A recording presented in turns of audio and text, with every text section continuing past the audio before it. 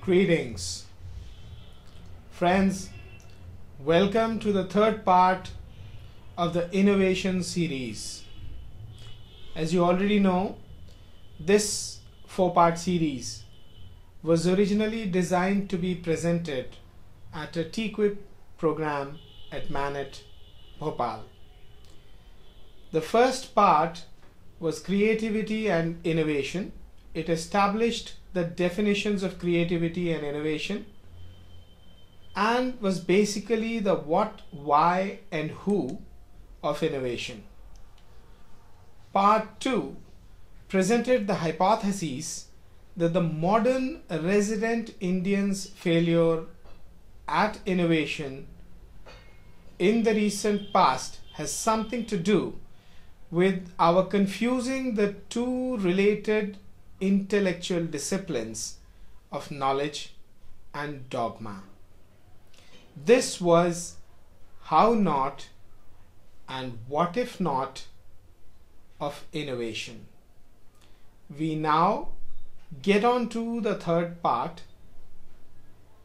This will be a more in-depth study of innovation per se, and might I add that there will be no definitions in this part and this part alone, which I'm sure you're sick and tired of from the first two parts.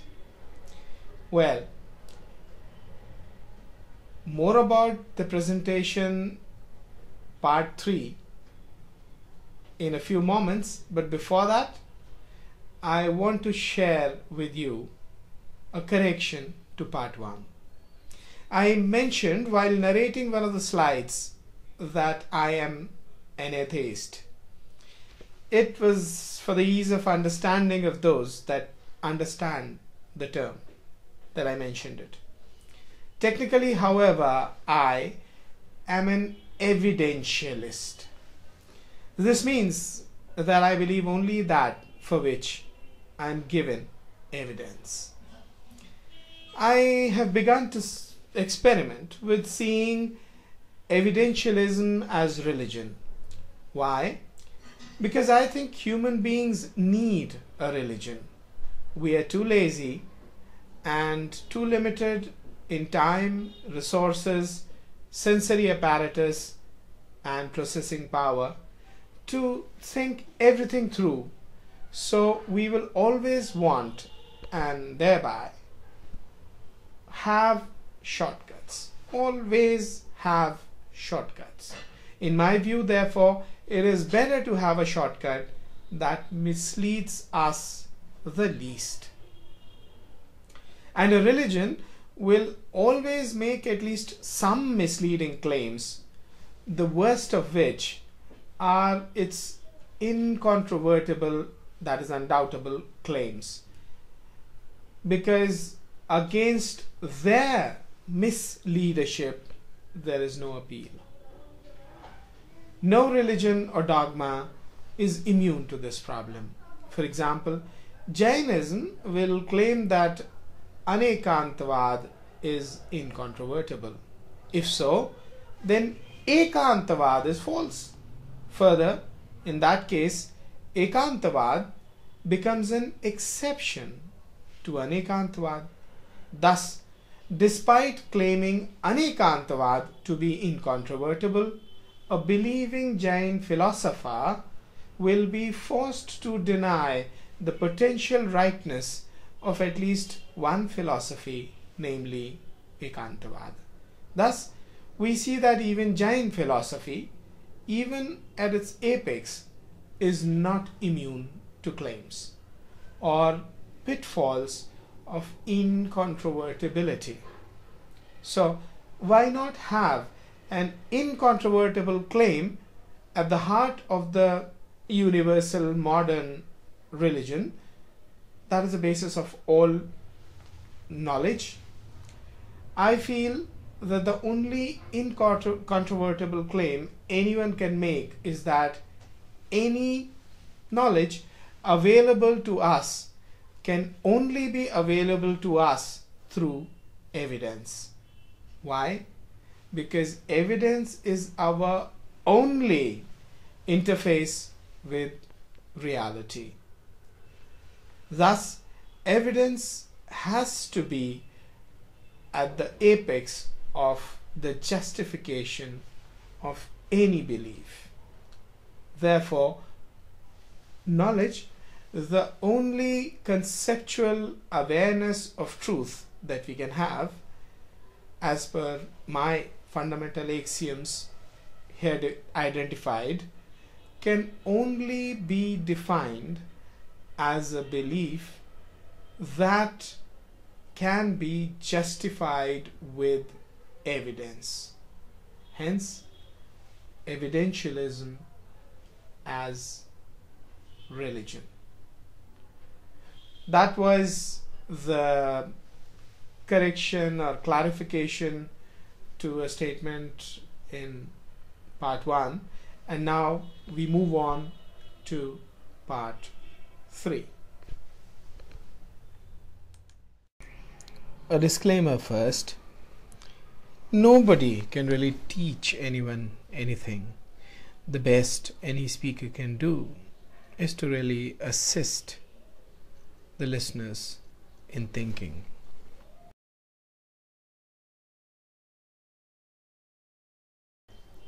In this part, we shall briefly discuss a few types of innovations, some messages from innovators, and then move on to visions and case study in innovation. Broadly, innovation can be seen as of two types, hard and soft. When we say hard innovation, we typically talk about innovation in products, in your main line of business, basically in your technology. While soft innovation is in the other stuff which you kind of adopt from other places, and even if you have pioneered it, it's typically not specific to your industry. It's not really about your stuff. So I'm really calling it tatsam and tadbhav innovations. Tatsam innovation as it is in your own line, your fundamental business, the responsibility of which lies with you. It's typically R&D driven for engineering companies. Research results are usually developed as commercially successful products, though not all research leads to innovation, and of course not all innovation in products is based on research. The tadbhav part of innovations really is new technologies from elsewhere, new processes, new business paradigms, so on and so forth. We'll go deeper in that part of it, the specifics of innovation, but until then, a few quotes. We all know Bill Gates, of course. He said, if you don't practice the change management that looks after the future will not look after you. A good insight. He goes on to say, the tendency for successful companies to fail to innovate is just that, a tendency. If you're too focused on your current business, it's hard to look ahead. But it's not as if innovators always innovate or never make mistakes. Oftentimes they are blind, like the rest of us, to upcoming opportunities. Bill Gates, as late as 1993, said, the internet, we are not interested in it. That thinking impacted Microsoft a lot. Thomas Watson, chairman of IBM in 1943, said, I think there's a world market for maybe 5 computers. Well, I mean, computers used to be really big then, really costly, but then, as we know, things have changed. Lord Kelvin in 1895 said, heavier than air flying machines are impossible. He was the president of Royal Society and thereby an acknowledged intellectual and scientific heavyweight. Warner Brothers H.M. Warner in 1927 said, "Who the hell wants to hear actors talk?" Really? I mean, we used to call the movie halls as talkies, but this was before talkies were only movies. Well, other funny quotes are popular mechanics forecasted the relentless march of science in 1949 by saying that computers in the future may weigh no more than 1.5 tons. Well, they were right, of course, but now we kind of find 1.5 kg weight in a computer a bit too much, right? Well, like I said, things have changed. Another quote is, "Everything that can be invented has been invented." Wow. Moving on. Steve Jobs, the man behind and in front of and above and below and everywhere where Apple is, has his 12 rules of success, one of which is innovate. The greatest discovery of our generation is that human beings can alter their lives by altering their attitudes of mind. As you think, so shall you be. How true. And this is precisely what we are trying to do through this innovation series. We are only helping loosen a few locked windows of your mind.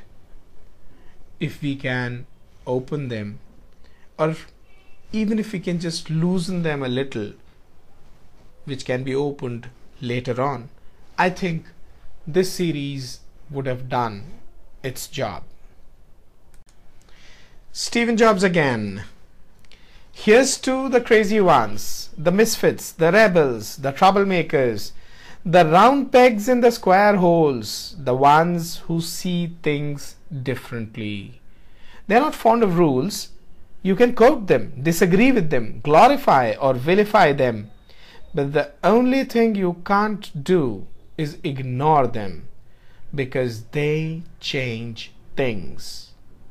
They push the human race forward, and while some may see them as the crazy ones, we see genius.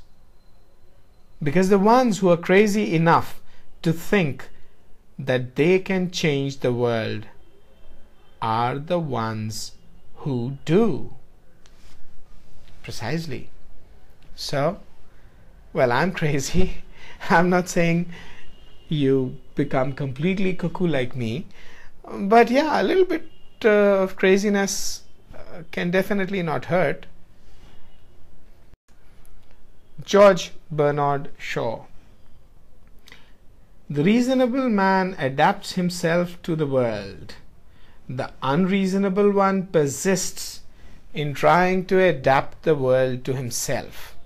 Therefore, all progress depends on the unreasonable man." A few more quotes in the next few slides. I would like to read them out, even though I'm pretty certain you can too. "Nearly 100% of innovation, from business to politics, is inspired not by market analysis, but by people who are supremely pissed off by the way things are. An idea that is not dangerous is unworthy of being called an idea at all. I like nonsense. It wakes up the brain cells. If at first the idea is not absurd, then there is no hope for it. All great discoveries are made by mistake. I can't understand why people are frightened of new ideas. I am frightened of old ones.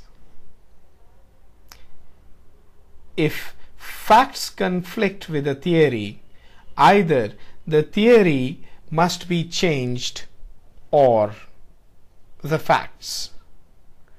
And of course, I'm sure Spinoza hopes that we know that facts cannot be changed.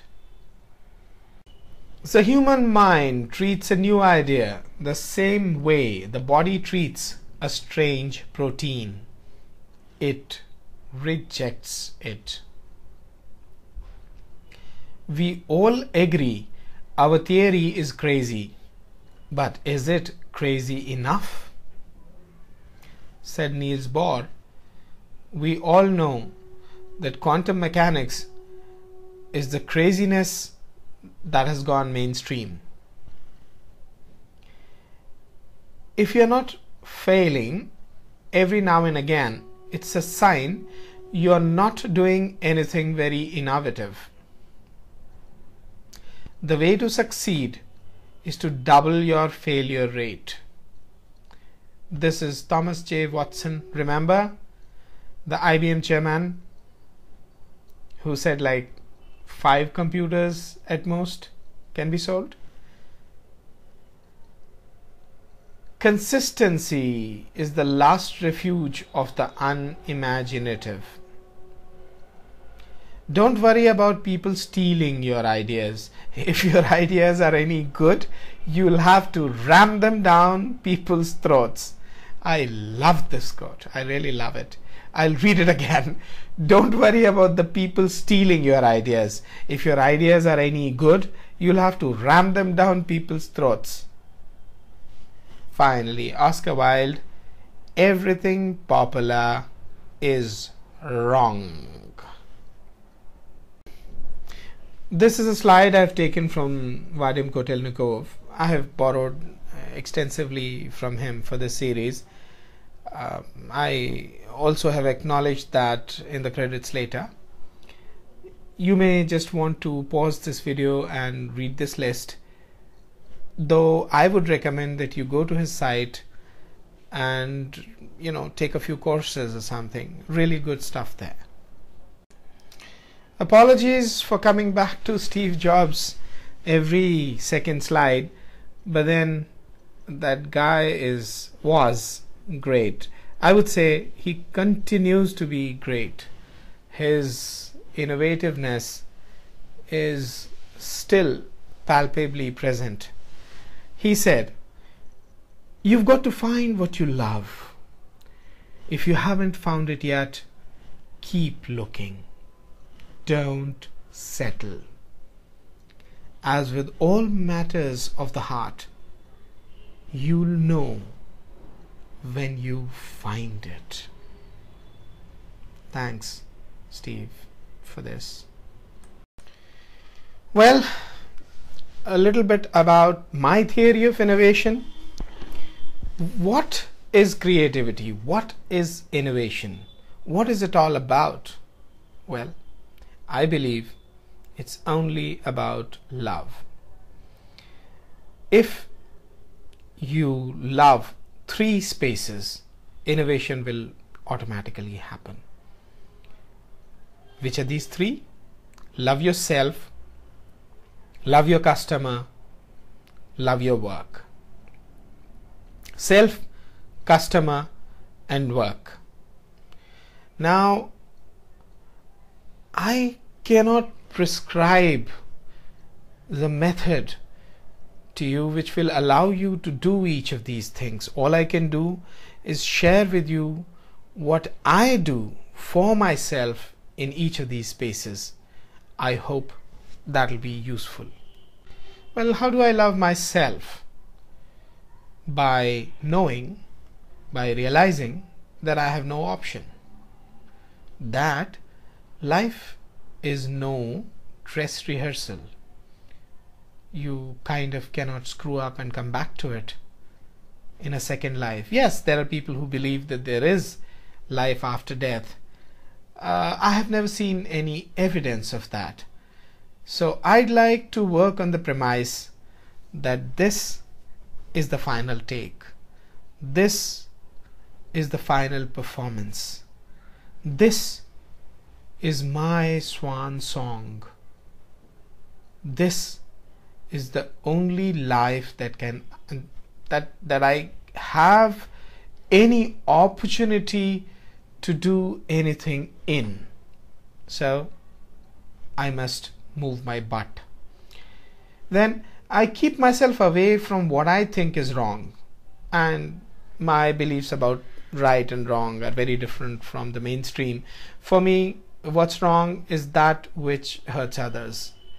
That which hurts others. That's about it. I really don't have all those other grand notions of, what are the 356 things which are wrong and this is the way to do things and so on and so forth. I don't believe in all that.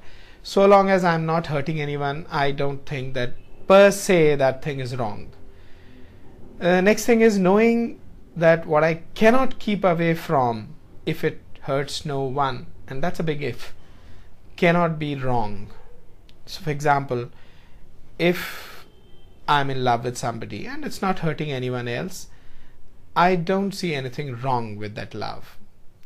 But at the same time, if something is hurting somebody else, then I think it's wrong. So for example, I consider jihad wrong because it's hurting somebody. That's it. I mean, when I say jihad, I mean in the commonly understood meaning of the word.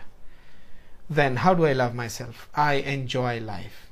I try to enjoy life.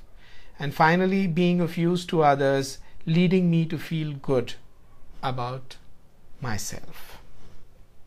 Well, that is my formula. I would suggest that you discover your own formula. It's not about invention. It's not about following somebody else. It's not about a dogma. It's really about your own discovery of yourself. Of course, you have to have some kind of what shall I say, some kind of a peg to hold you to the ground, but that's up to you to decide what that is. How do I love my customer? Well, by the way, what do I mean by customer? Well, customer typically means someone who's giving you money, really, who's allowing you to serve him, who is buying some products or services from you. But then customer means anyone. For example, you are my customer at this moment because you are giving me your time. Therefore, you are my customer. So, how do I love my customer? Seeing him, when I say him, I really mean him and her, as well as it. Seeing him as my boss, my annadata, one who feeds me, essentially. Therefore, I must truly care about him, as also all others that I work with. I see them as my customers as well, because they are giving me their time. Therefore, they are my customers too. And a word about truly caring about people is linked to the next point, which is never deceiving him. Well, when I say truly caring and never deceiving, I mean that I believe that I am truly caring. I believe that I am never deceiving. Now, in that, if at some point I am deceiving myself to believe something other than what reality is, then, it's different. However, I try my damnedest to stick to evidence. I believe evidence will tell me whether I am deceiving myself or not. Doing my best to get him benefits, such as increasing his profits, decreasing his costs, or getting his customers to love him. This is pretty important point as far as, my own thoughts about any kind of service is concerned. You should not only be bothered about your customer, but you should actually be bothered about your customers' customers. You will truly delight your customer only when your customer's customer is delighted with your customer. You will have truly loved your customer only when your customer's customer gets a sense that your customer is loving him. I hope I'm making sense. Finally, when he speaks, none exist. And that's also true for all others that I interact with, that I work with, that I communicate with. होते हो जब तुम गोया, कोई दूसरा नहीं होता. When I was making the presentation at MANIT, somebody asked me to recite some of my poetry in the first part. So when I was presenting the second part, I included this very fresh couplet. I'm not going to explain it to you. It's there on this slide. If you care about it, please do stop, pause the presentation and read it. Thanks. How do I love my work? First of all, by becoming financially free. What do I mean by that? What I mean by that is that it is very important for me to not have to spend all my day working at some job in order to feed myself. I was working towards that goal from the year 2000. I was lucky enough to be able to arrive at a good enough nest egg to be able to take retirement at the age of 43 in 2006. All that thanks to the money printing by Federal Reserve Bank, which resulted in huge amount of monetary infusion all over the world, which ultimately, because of the government's policies, found its way in India. And my investments really for no credit of mine did well, and I was able to take retirement. I was able to become financially free. So that's the most important point. If I were not financially free, I would still be forced to work at things I didn't quite love. But now, because I am financially free, I am able to do only that work which I love. Well, if you're not that lucky as I am, you can try becoming financially free. Everyone can become financially free. All you need to do is plan and execute. It takes different durations depending upon how good your planning is, how lucky you have been, and so on and so forth. But everyone can be financially free. So that's one thing.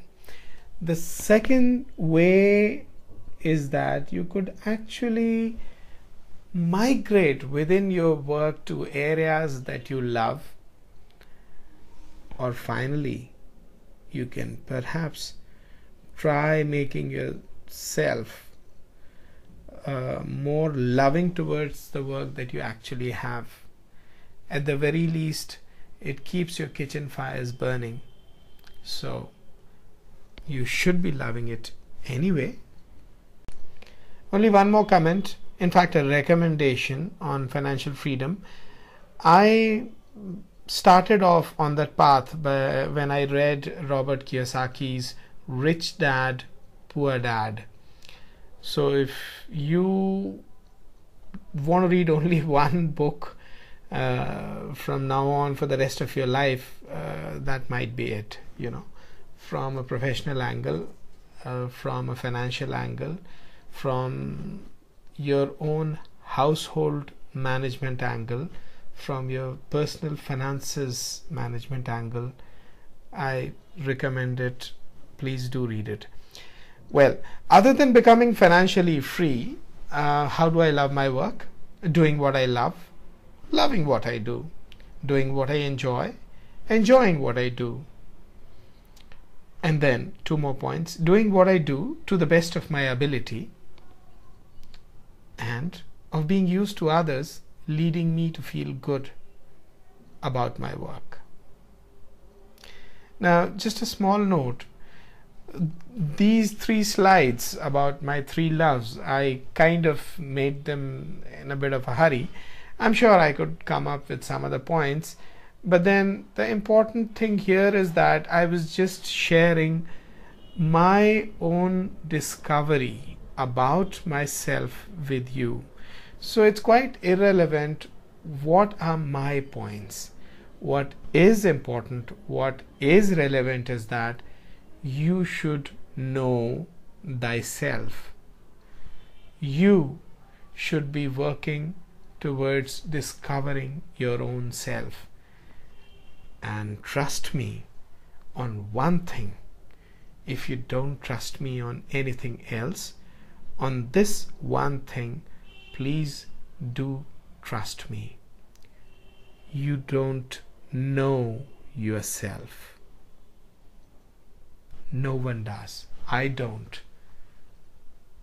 For all of us, it's just a voyage. It's just a grand, fun voyage of discovery. You must keep learning more and more about what you are. The more that you know yourself, the more you'll know the world around yourself, the happier you'll be, the happier you'll make people around you.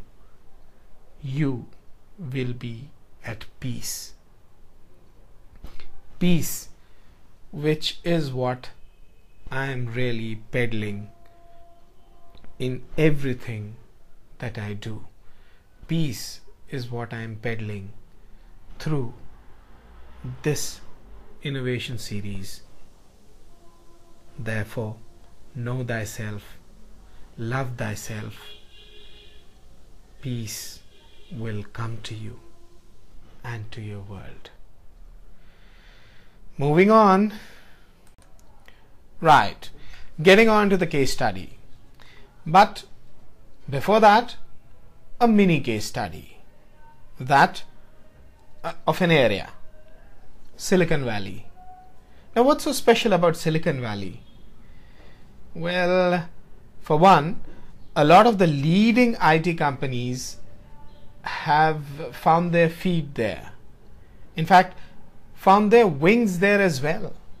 So what's so special about Silicon Valley? Well, for one, it's synonymous with innovation. All growth there is driven by innovation.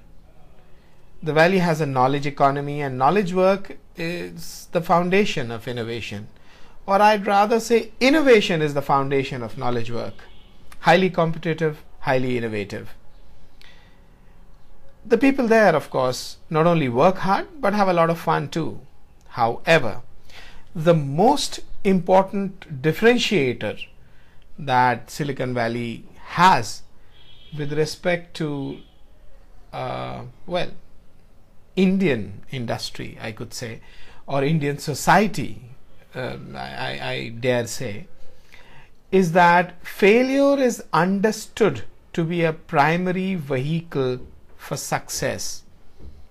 In other words, failures, mistakes are seen as your primary teachers, as your fundamental friends. These are those that actually take you places. Unless you fail, you do not lay the foundations of success later on.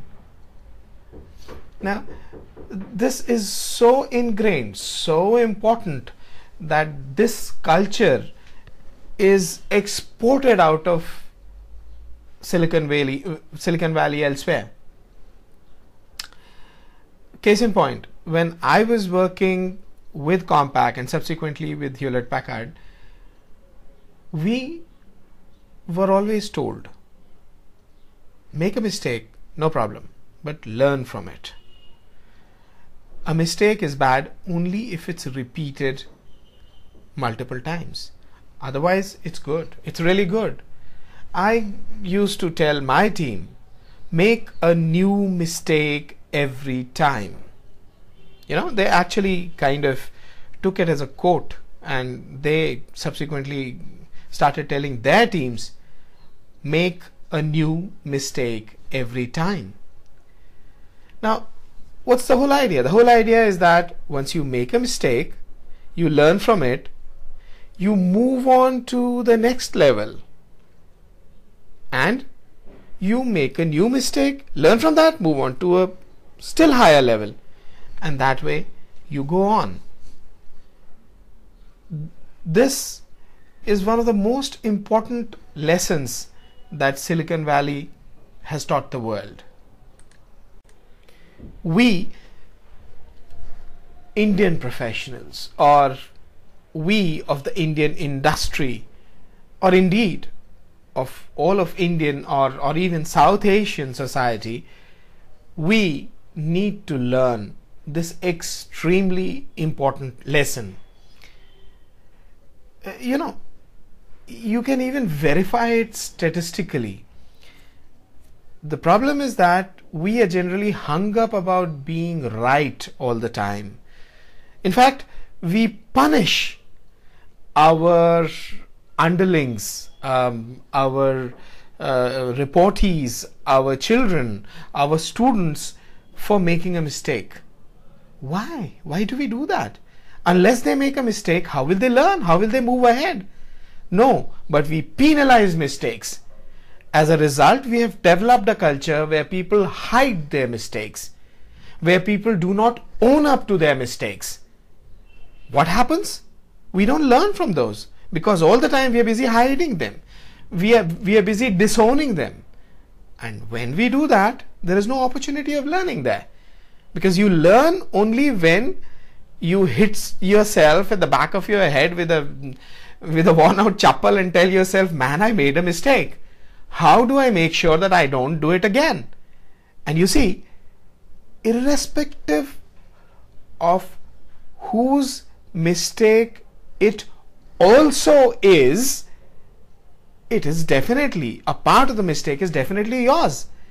You see, ताली एक हाथ से तो नहीं बजती ना, ताली के लिए दो ही हाथ चाहिए होते हैं. If suppose the other party is to blame for 99% of the mistake, you still are to blame for the remaining 1% of the mistake. And maybe if you learn how not to make that 1% of the mistake, next time the other hand will not be there to clap. So despite the other person being 99% wrong, the mistake will not happen. So somehow this doesn't get into our heads. See, I said we can prove this statistically. How do we do that? You see, I, as an Indian, as a Muslim, as an ashraf, as a high class, high caste person, don't like to own up to my mistakes. So why don't I do that? Because I'm trying to prove that I'm right all the time.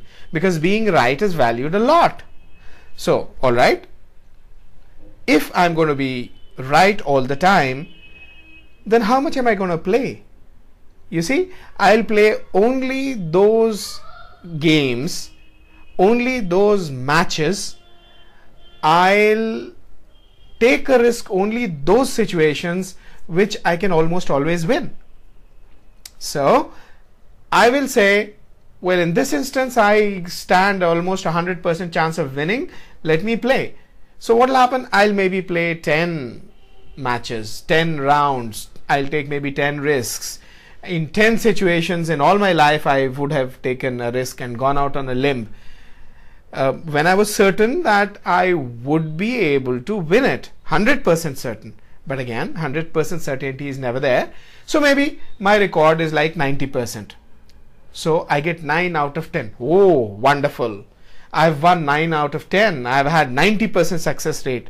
The fact of the matter is, I have only 9 successes under my belt. Now suppose there's another guy who's not afraid of making a mistake. He is willing to play even at 40% possibility of winning. So what happens? He plays a game and in the first 10 he wins in only 4. But then he has finished playing those 10 early. He has learned from those 10 and he moves on to the next 10. Maybe again he wins only 4. But by the third time he will probably reach a stage where he's winning 5. Even if he is winning lesser, still, if he plays 100 games, 100 matches, 100 situations, he risks himself and his great name, his great fame, and out of those 25 he wins, out of those 100 he wins 25 times. You see, he still has 25 successes under his belt. I have only 9. So who is better? Who is more successful? The person with 9 successes or the person with 25 successes? Yes, my success rate is higher, but who cares? If I give you an opportunity of winning a lottery worth 9 lakhs or another worth 25 lakhs, which lottery will you take? I think the answer is obvious to all of us. Before I move on, just a small clarification. When I said 9 lakhs versus 25 lakhs, what I meant was really guaranteed lottery. Something which you're bound to win, right? A bit like a grant. So that was that. Another mistake which I made earlier was that when I was talking about 99% and 1%, if you believe that the other party must accept 99% of the blame and you are only 1% to be blamed, well, what I said was that for clapping you need 2 hands, and if the other hand is not there, there'll be no clapping. What I meant was that if you correct your 1% mistake, your hand will not be there. So how will the other person clap? How will he manage to clap? Your hand is not there. So A, you are ensuring by accepting that 1% mistake, by correcting that 1% mistake, A, you're ensuring that the mistake doesn't happen next time around. And B, you're ensuring that you move to a different level. And over a period of time, you've moved so much above the level of that guy who you believe is making 99% mistakes that you don't actually have to interact with that person at all. So you must learn to accept mistakes if you want to be successful. You must learn to embrace your mistakes. You must learn to love your mistakes. You must learn to make love to your mistakes. That's the way, that's the only way to move forward. That's the only way to succeed. That's the only way to learn. That's the only way to not make mistakes again. How? By accepting that you made a mistake, therefore learning from it, and therefore moving on. Now, there is a question which then arises. Why do we find it so difficult to accept mistakes? We, as in Indians, we as in South Asians, whatever, we have a serious problem with accepting mistakes. Why? I submit that this is because we confuse subjective truth with absolute truth. What exactly I mean by these two terms? Well, please go to my YouTube channel and you'll find there a video titled 3 Levels of Truth. You please listen to that, you'll know what exactly I mean. But to give you a concrete example, what happens is that in our society we have some very strong peddlers of dogma. Now these people believe that their dogma, in other words their subjective truth, is the absolute truth, in other words the real reality. Now why is that a problem? It is a problem because these guys, they must not make any mistakes, because whatever they have learnt by the rote, be it a Muslim alim who has learnt the Quran by rote, or be it a Hindu Brahmin who has learnt one of the Vedas by rote, or indeed it is a Hindutva acolyte who believes that Indian-ness is just such that India is a hermetically sealed container. Nothing can come inside it, nothing can go outside of it, and therefore any such thing as Valentine's Day is an evil thing, while of course they'll happily use internet and loudspeakers and guns and cars and airplanes and what have you, loudspeakers. They will happily accept that, but whatever they don't want to accept, that's when the borders of India become hermetically sealed and nothing can come inside. So all these peddlers of dogma, they hold a great sway over all our mindsets. We believe that they are bringing to us absolute truth, so there can't be any mistake in what they're saying. Therein lies the rub. They cannot make a mistake in what they are reciting, because by that perfection alone they get their power over us. Therefore this whole culture of penalizing mistakes, and we are made to feel ashamed for making all these kind of ridiculous mistakes. When I'm reciting Quran by rote, I can't be allowed to make even the simplest of mistakes, because then I am actually disturbing the perfection that is Quran. The same is true of the power, how Brahmins consolidate their power over us, over the Hindu polity, to be specific. Now what is their power? Their ability to penalize mistakes. And how do they do it?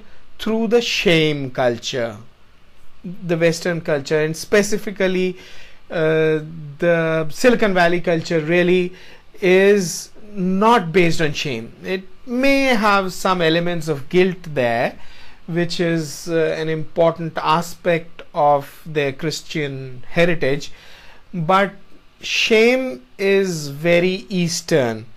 Unfortunately, Muslims in India, they suffer from both those problems, the Abrahamic heritage as well as the shame culture that we have here in our land. Anyway, what's important here is that dogma depends upon perfect recitation.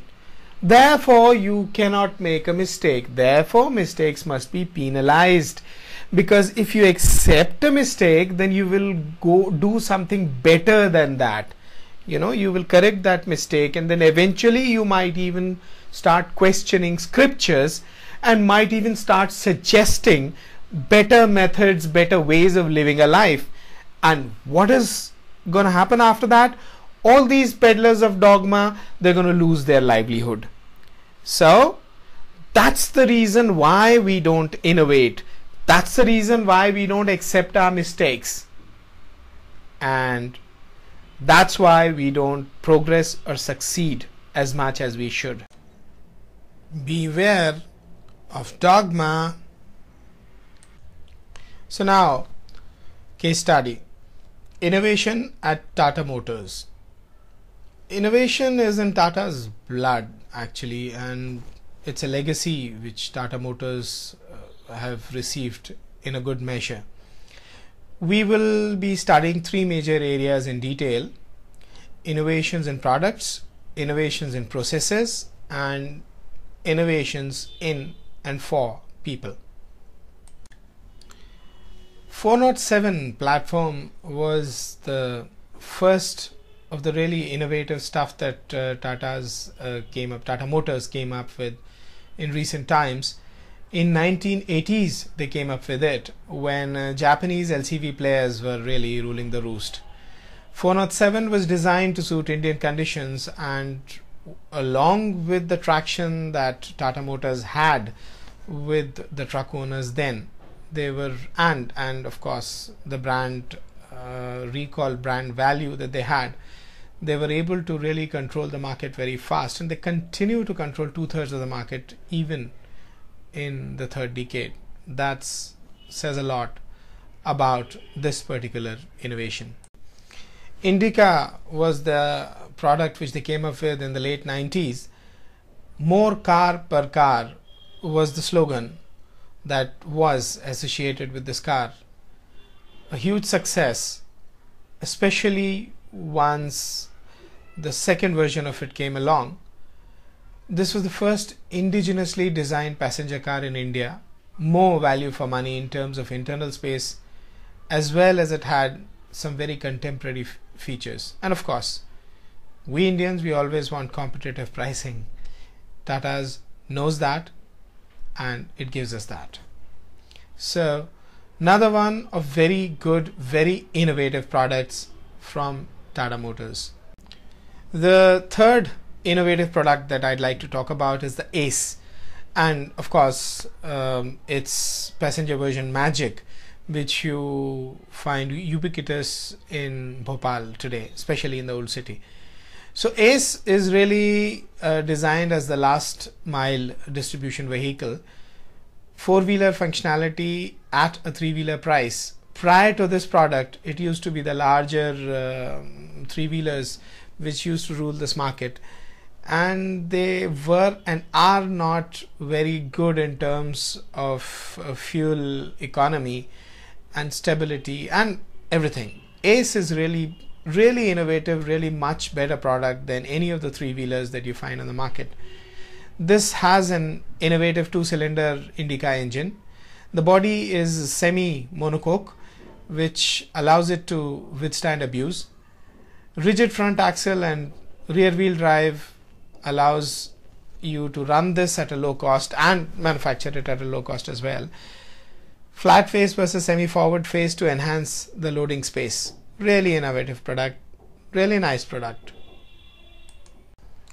The fourth innovative product, of course, Nano, people's car or rupees 1 lakh car. Of course, this product did not quite, or at least has not so far lived up to the expectations that we had of it. However, it still is and was a very innovative, very good product. The target price itself was a source of innovation. It was so innovative that a series of innovative ideas which led to 37 patents being filed by the company. Engine on the rear side, two-cylinder engine. Conventionally there are 3 to 4 cylinder engines.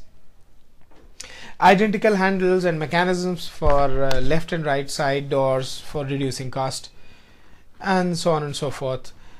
The interiors were maxed by pushing wheels to the corners and putting the powertrain below the rear seat. It's a contemporary product. Sufficient space inside to accommodate 4 persons comfortably.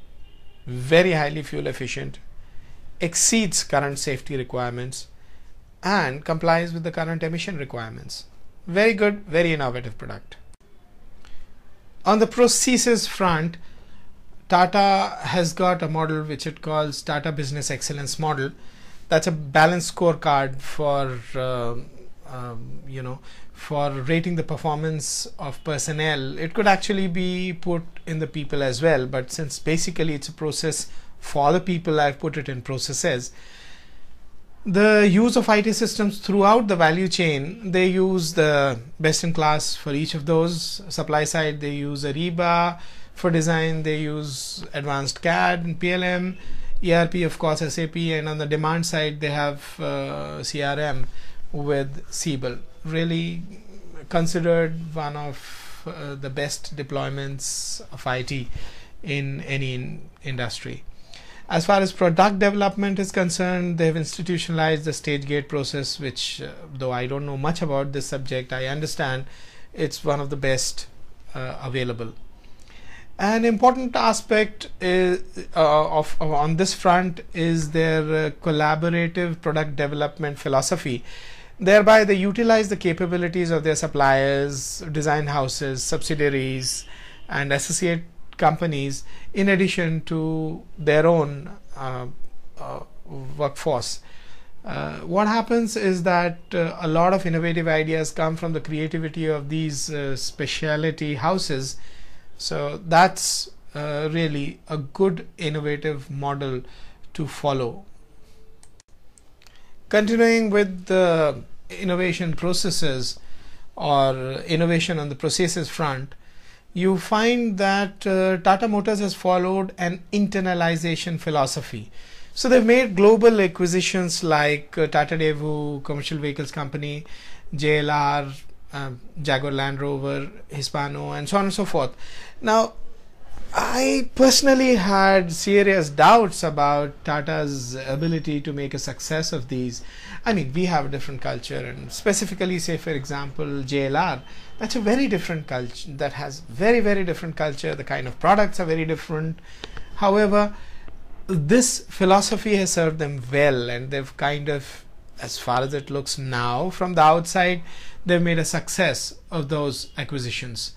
They followed an innovative approach to be seen as a local company in the country of operation. So as a South Korean player in South Korea, as a Spanish player in Spain, and so forth. This has helped Tata Motors to appreciate the need and importance of all stakeholders, and this is achieved in 4 stages. Initiating by understanding the language and the basic facts of the country, familiarization with their culture, harmonization with the stakeholders, and finally synergizing by sharing the best practices and work ethics. Processes, great success of innovation in the internalization philosophy. Innovation on the people front, they identify leaders through assessment centers. They identify young managers with very high potential, and the process was actually started by the legendary JRD himself. This has created a pool of very strong and effective leaders. Tata Administrative Services at one time was seen as an option to the IAS by IIT engineers. I mean, that's hell of a lot to say about the success of any people-centered policy by any corporate. Most others would just throw money and expect that people would join them. But then that means that people are there only so long as they are not offered better salaries elsewhere. But TAS was a kind of a career building option which people had and kind of still have. Putting people into challenging assignments or international exposure such as the ACE and the Nano projects. They break functional silos by shifting from a hierarchical organization to one with a more cross-functional team approach. Now, hierarchy is in the blood of us Indians, but they've really broken from it, and the success is for everyone to see there. Even though they've been losing market share of late, but I'm sure that if they come up with a few more innovations, if they get their act right in some of the products, some of the marketing, they'll be able to do well, I'm sure. Now, other areas of innovation. There are 4 other areas which we'll quickly touch upon. Purpose.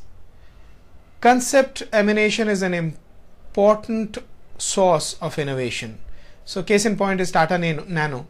Ratan Tata saw a family of 4 riding on a scooter on a rainy day. He felt that there was an unfulfilled need of safe, affordable and all-weather alternative that led to Nano.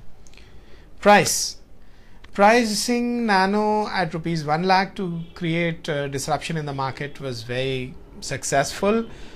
The pricing fell midway between a scooter and the cheapest car. The product design was choked for options because of the price target. That obviously led to innovation. Necessity is the mother of invention. Setting the price target triggered a series of innovations, as I mentioned. So the target cost approach was very important. Suppliers were also challenged with a stringent cost target given to them, but they accepted the same and delivered the results. Promotion of Nano was primarily through Portal, which got as high as 30 million hits even before the launch of the car. And after the launch in the first month, there were another 30 million hits. That helped the customers in becoming more aware of the product features, and Tata Motors received around 200,000 initial bookings. That's a hell of a lot. In terms of place or reach, the sale of the form for booking was facilitated through several banks. New insurance schemes were co-designed with the insurance companies, and finally enhanced sales and service network for better reach and service to the customers were designed. So even though a lot of these last 4 points were focused on Nano, Tata Motors have really done those kind of things for other products as well. You can get into the management philosophy of Tata Motors and get to know more about it. But let's get to the summary of the case study now. So, in summary, Tata Motors' path-breaking ideas conceived and implemented in one or more of the 7 P's lead to innovation in purpose, product, price, place, promotion, people, process. Kudos to Tata Motors and wish them all the success, but that'll come only if they keep innovating. Remember, they'll not get it by dogmatic approach that we belong to the family of JRD and Ratan Tata, or we have done such great things so we will continue to do that, or pick up an old book how the earliest products were designed and go by that. No, they'll have to innovate. They'll think out of the box, and then they will innovate, then they will succeed. Wishing them all the best. I end the discussion on this case study now. With this, we come to almost the end of our slides, and just a few recap slides. Steve Jobs said, "You've got to find what you love. If you haven't found it yet, keep looking. Don't settle. As with all matters of heart, you'll know when you find it." Just a recap of my philosophy of creativity and innovation, my definition or understanding of it, it's all about love. So innovation will automatically happen when you love yourself, when you love your customer, and when you love your work.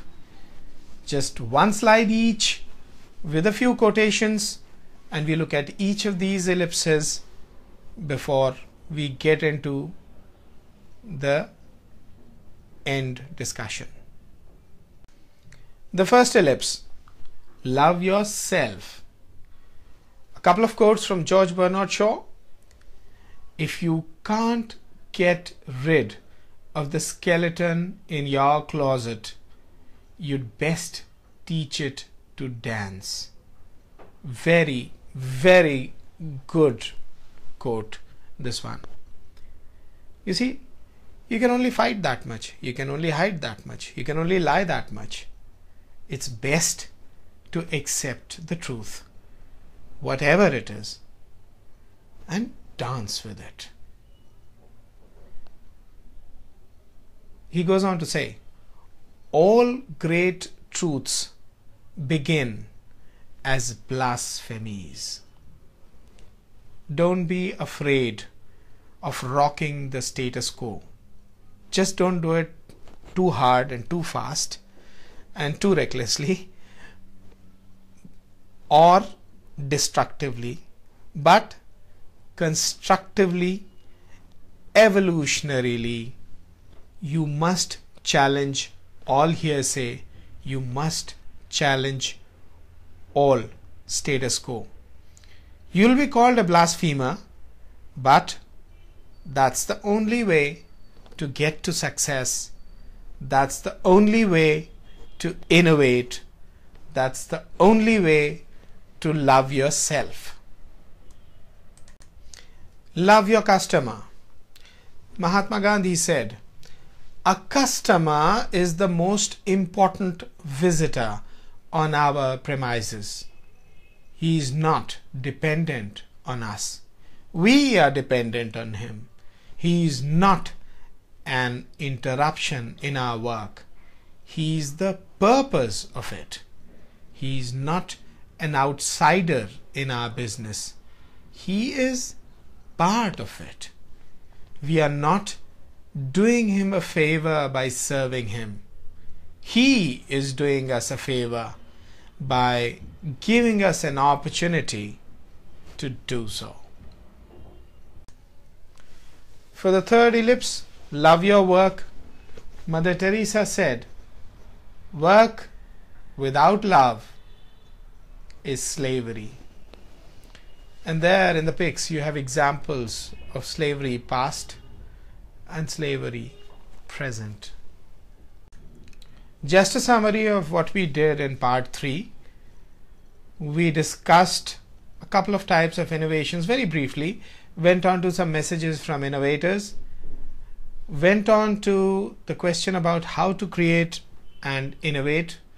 We came to some visions of innovation, some realities of innovation, a mini case study of innovation, where again we discussed what could be the problem with us, why we do not innovate as much as we should, as much as we can, as much as we have historically done.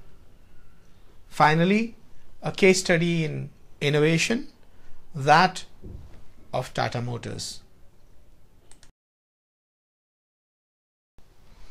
Thank you for sitting through till the end of part 3 of the innovation series. In this, I've, as usual, made a few mistakes. Some of them I've corrected there itself. Some of them I'll correct later. But one point which I recall just now is that I mentioned about the Fed's infusion of money. Well, I said it found its way to India. What I meant was that it found its way to India too. Well, that was one correction to what I said, and I must sign off right now and hope that you would be willing to join me in part 4, which will have more to do with what I said just now about Fed's infusion of money. Basically, we'll talk about money, the primary innovation of humankind. See you then. Until then, goodbye.